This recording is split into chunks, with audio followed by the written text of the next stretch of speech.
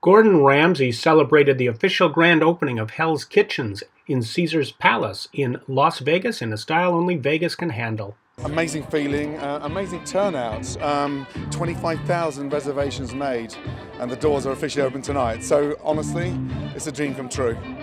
The finalists for Hell's Kitchen will compete to become head chef. I think it would definitely be worth it after all the drama that we had to go through. It would really mean a lot to be the first chef there.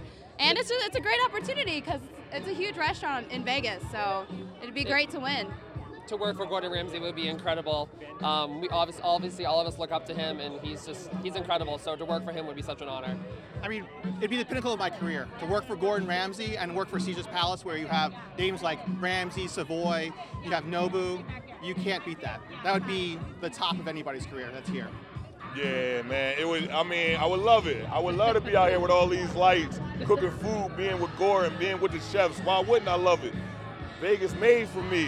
Why wouldn't I? So, for the first time, here, in these beautiful gardens of Caesar's Palace, it's time to open the doors of Hell's Kitchen. Let's go.